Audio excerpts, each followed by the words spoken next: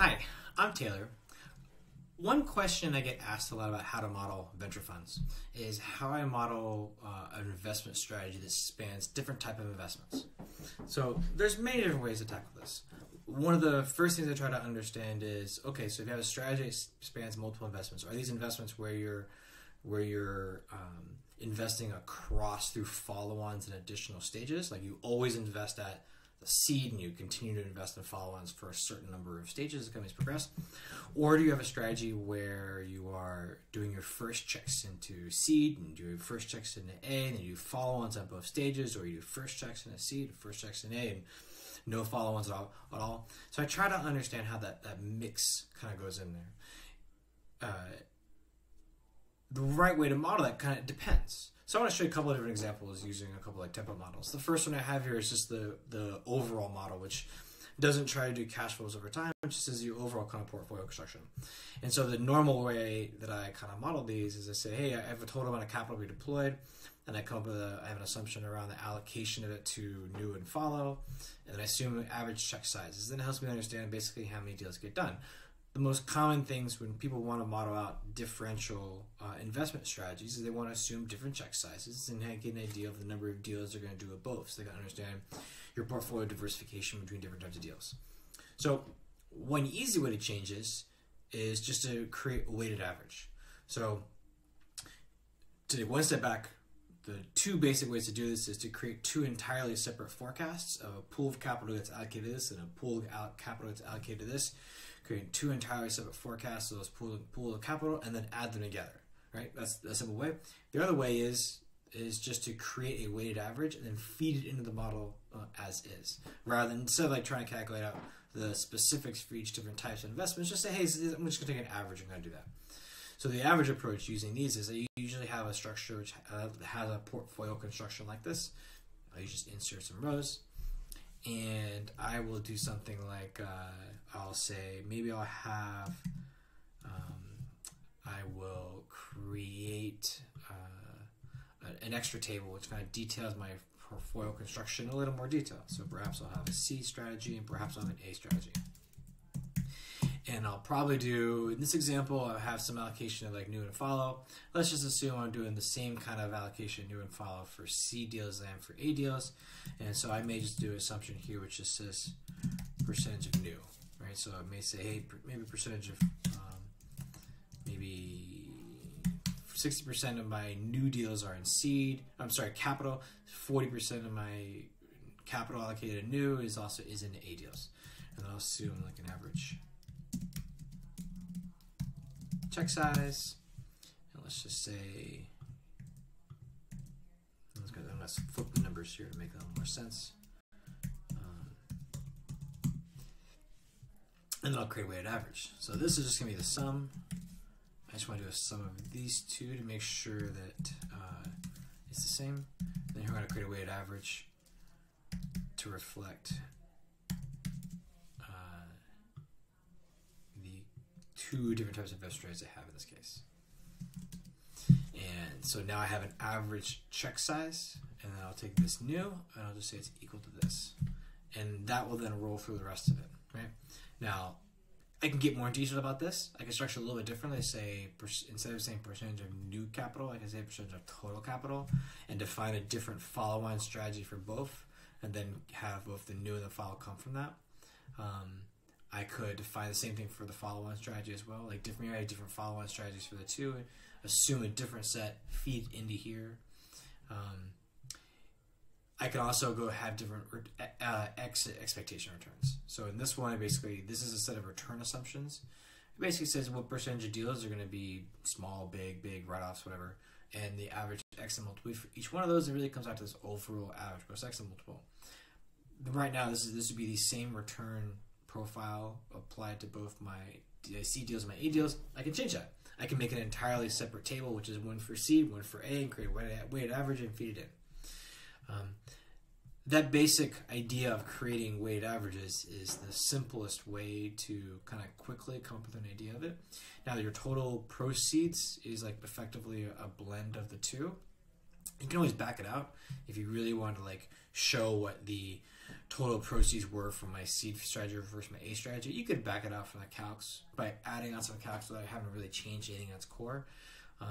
But either way can work. I think it's useful to use the structure that's the easiest way to do it for yourself in the moment in time before you start building in kind of too much complexity. This same structure works for all the models that do cash flows over time as well. So the annual model that basically creates an annual forecast over time from this. The same structure exists for portfolio construction. You can do the exact same structure to feed it in. It'll still flow through the rest of it. The key here is one of the major differences in the model just as an overall is it doesn't really care about what happens to the value of the portfolio over time, right? You're not forecasting your investments over time and when your proceeds happen, and then the underlying changes in the portfolio, changes write-offs, marking up valuation of investments, change of residual value in those things over time. You're not really doing any of those calcs in the overall model. And the annual forecast you are. So the model does some calculations to figure out these underlying changes in the value of portfolio over time. It's basically going to, by default, assume that if you're averaging a couple of different deals, that's going to reflect the average of those deals. Sometimes people want to do that. Sometimes people don't. Sometimes people want to create very differential strategies for that. And the way the models are built is not too hard to do if you really want to. The forecast sheet basically has rows for new investments and follow-on investments. You could create, and this basically goes, the formula just says, hey, the total capital over the investment time frame, how does it get deployed over time for new and follow? You could do this calc 2 times and then add them into this row here. So you could create your own schedule. You could insert row, create a schedule for new investments for your seed strategy, new investments for your A strategy, and then add them together to be this one, right? And then by feeding it into here, the model will automatically deal with all the rest of the kind of resulting calcs. Same thing for any of the changes investing capital, unrealized gain, residual value. You could recalculate them based upon that, especially proceeds as well. Proceeds, for example, if you had, so right now the proceeds basically just, there's a kind of a long formula, but what it's basically doing is it's saying, hey, there's a holding period for this one, there's a couple of different types of investment outcomes. Percentage of company, percentage of investments, and percentage of number of investments that are expected under these different types of exits, average gross exit multiple, and a holding period. And so what this formula is doing is basically just saying, hey, going back to this table of the holding period and the average gross exit multiple from it, looking at the capital as deployed, right? So total investments by the set of the capital was deployed at a period of time. What happens to it? It just goes back to say, okay, of that amount of capital, how much was it, to write-offs? How much was it to all the different types? So you could create 2 instances of that. You could create one instance, which is your seed proceeds, one which is your Series A proceeds, using the exact same structure and logic, and then just adding them together here into the proceeds section. And there's a couple other changes in this, the underlying changes in the portfolio calculations to make sure it's kind of fully consistent. But in general, like you can break those out into any different subsegment of areas. So in the annual forecast model that uses a specific portfolio approach, the annual portfolio model, it works a little bit differently.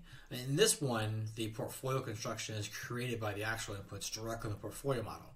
So you can input this very specific for each different type of deal, the specific investment, follow-on if it happens, the exits if it happens, the years when you actually do the investment, the year when follow. It's all basically like a manual entry of all the specific deals.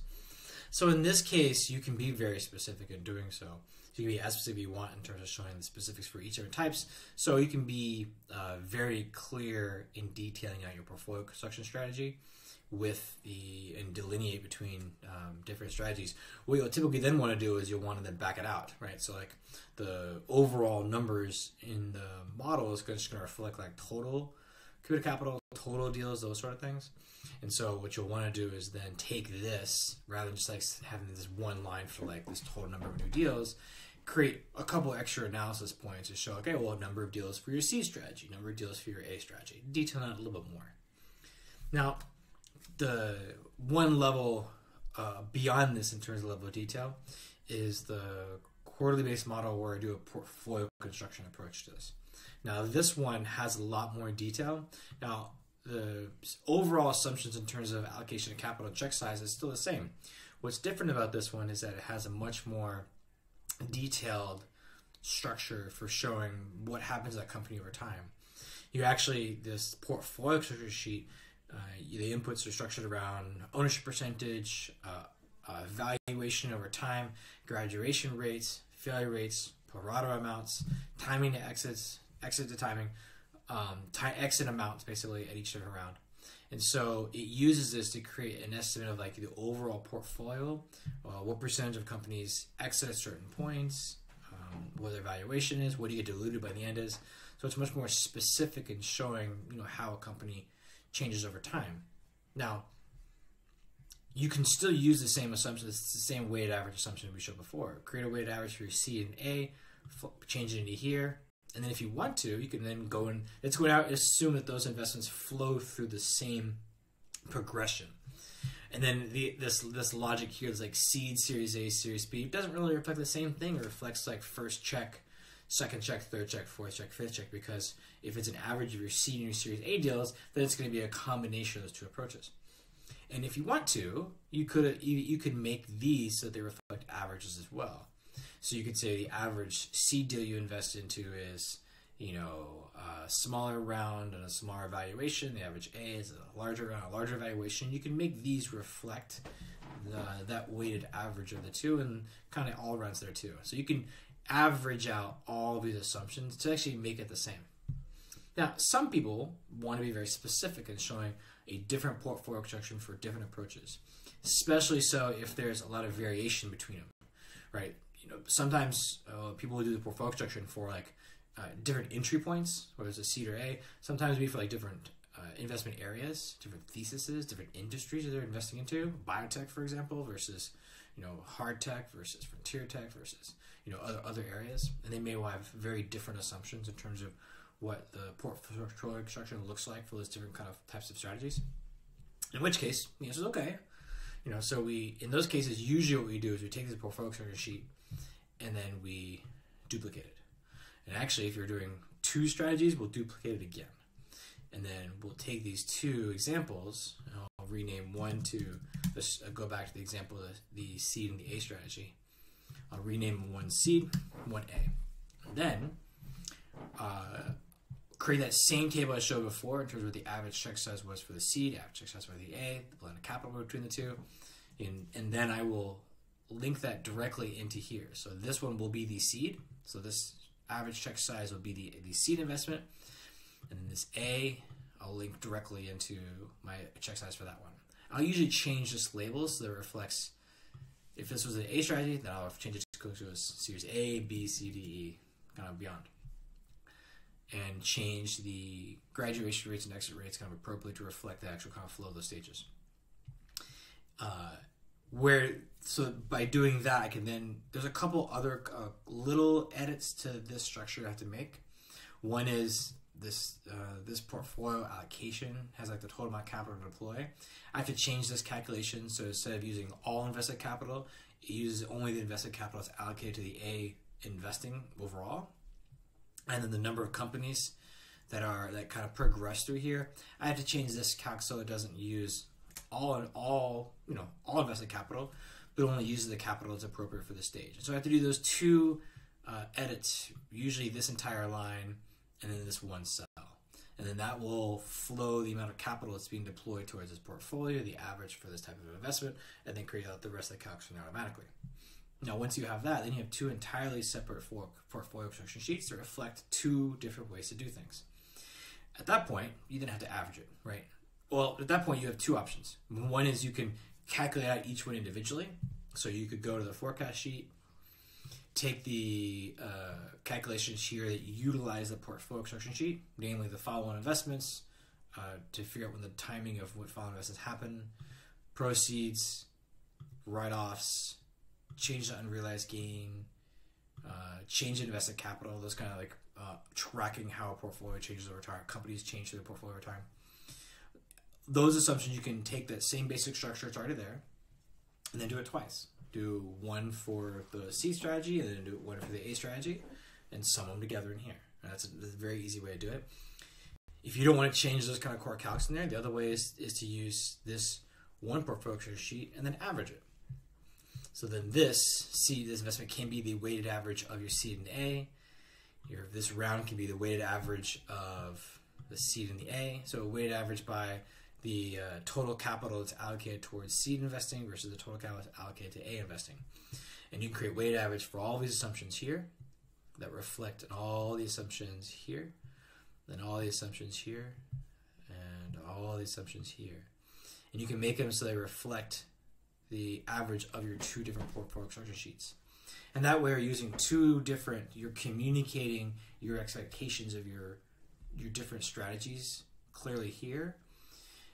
And then you just average them together so that the flow into the model kind of stays the same, right? So that is the averaging approach kind of utilized here. Both ways can work, right? There's no one right way.